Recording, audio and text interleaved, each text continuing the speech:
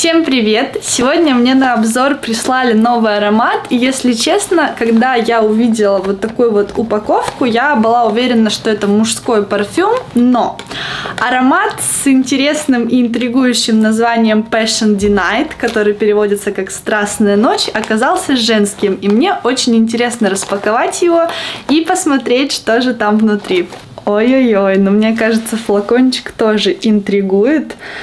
В нем нет ничего лишнего, он супер простой, но мне кажется, вот в такой вот как раз-таки лаконичной простоте и прячется просто стиль, шарм, совершенство какое-то.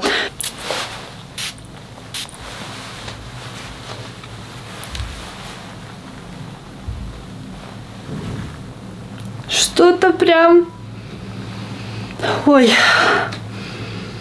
Очень глубокая, мне кажется, с пшиками я чуть-чуть переборщила. Уверена, что аромат будет гиперстойкий и аккуратней, правда, вот одного-двух пшиков достаточно будет вот так. Интересный запах, здесь явно есть цитрусовый в начале. Такой вот он свеженький.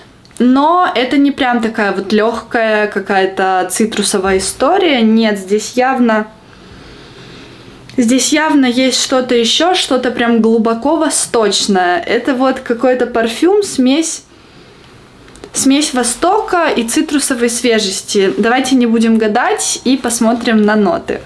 Итак, композиция аромата Passion Night у нас, в принципе, как я и говорила, цитрусово-восточная. В начальных нотах здесь бергамот и мандарин, да. И бергамот, и мандарин здесь чувствуются, при этом чувствуются они такой прям очень приятной, легкой такой свежестью. Мне нравится, как звучат начальные ноты, несмотря на кажущуюся их простоту, аромат не звучит дешево, ни в коем случае нет. Он прям такой магически чарующий. В нотах сердца у нас пачули и роза. Конечно, такие вот экстравагантные немного пачули, смешанные, мне кажется, это будет прям такая душистая роза. Красивое сердце и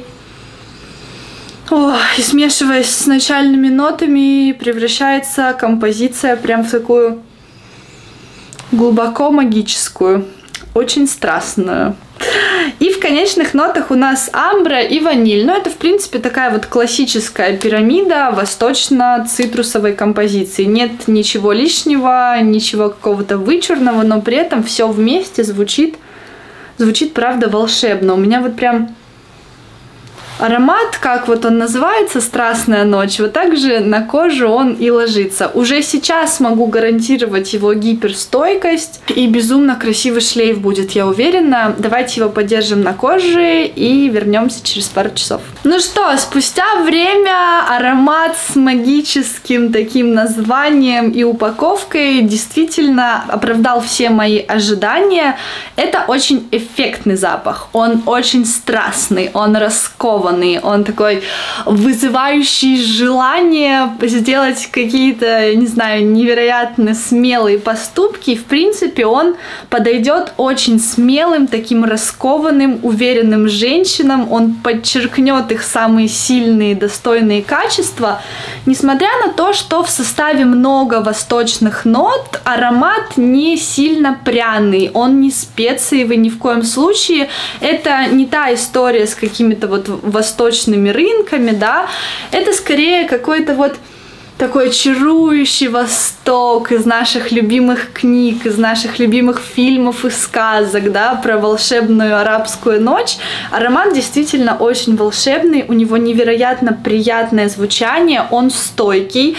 Если будете пользоваться им на повседневку, да, то есть там на работу, на учебу, одного пшика будет достаточно. Если не переборщите, можно, в принципе, и в офис. Но при этом этот аромат, он очень классный и очень гармонично будет вписываться в ваши вечерние образы. Мне кажется, с ним очень классно будет пойти на свидание, да, выйти куда-то в свет, потому что запах действительно необычный, он стойкий, он шлейфовый и он манящий на все 100%.